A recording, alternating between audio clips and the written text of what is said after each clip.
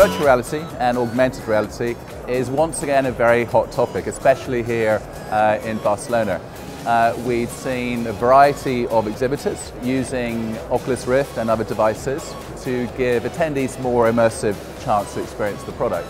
We've seen big news. We've seen the announcement of HTC releasing their Vive product, and it aims to compete with Oculus Rift and Crescent Bay in terms of the picture resolution and the quality of the product.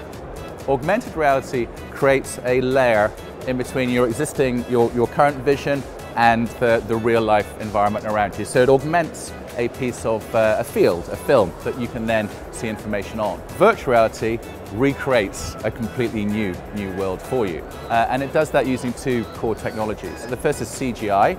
So virtual reality is very well known for the gaming industry. So you're recreating and creating from scratch and wireframes a new environment which you access through a headset. And the other is recreation of a 360-degree cinematic environment, which is the second side of virtual reality.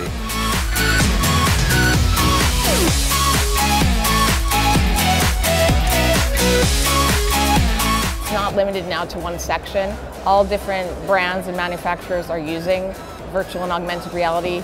When we look at the figures by 2018, there should be more than 200 million active people consuming content through a virtual reality headset.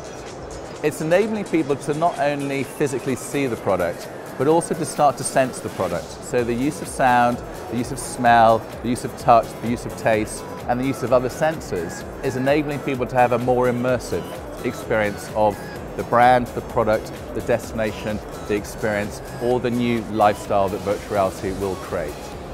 There's a huge excitement from consumers in virtual reality, but I think we need to bear in mind that there has still not been a single official consumer product shipped or released to date in virtual reality.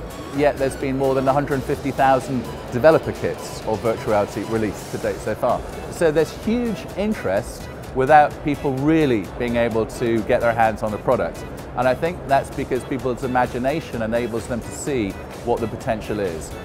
So the opportunity for virtual reality is for us as content manufacturers to start to create more dynamic and interesting content, which is 360 degrees and it's more immersive. And the opportunity for us as marketeers is to leverage this new space and create the most innovative media formats within this emerging new reality.